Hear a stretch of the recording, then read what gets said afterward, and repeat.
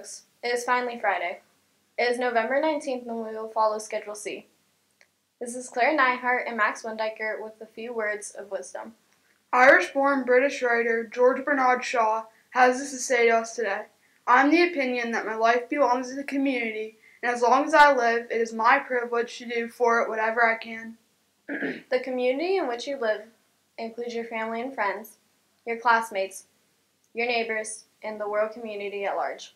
Today, remember this. Life is a privilege, and you have the privilege of contributing to it. As a unique and non-repeatable human being, you can contribute in a way that no one else can or ever will. You can start today. You can contribute by simply being the very best you can be and looking for ways to help others. With something to think about, this is Max and Claire. Make it a great day or not, the choice is yours. The school's athletic trainer wants to remind the 7th and 8th grade wrestlers. Hydration testing will be conducted on Wednesday, November 24th. You should be drinking at least 4 bottles of water a day and staying away from caffeinated beverages and tea for at least 3 days prior to testing.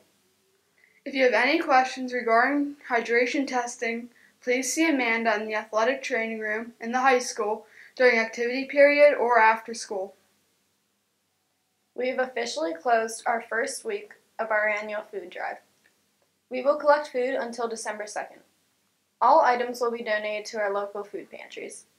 Students may bring in any non-perishable, non-expired items to help out your homeroom. The top homeroom in each grade will win a pizza and movie party. The winning homerooms must have donated at least 41 items. Any homeroom that donates at least 40 items will receive a movie party. The following items can be donated: peanut butter, pasta, rice, cereal, crackers, Nutella, tea bags, and coffee. The following canned items can be donated: canned soup, vegetables, beans, tuna, canned chicken, and canned fruit.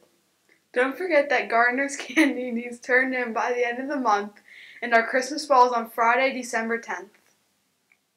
Now for our common knowledge questions. Who was the President of the United States that made the horrifying decision to drop the nuclear bomb? Harry Truman. Have nuclear weapons ever been used since? No. Please stand for the Pledge of Allegiance.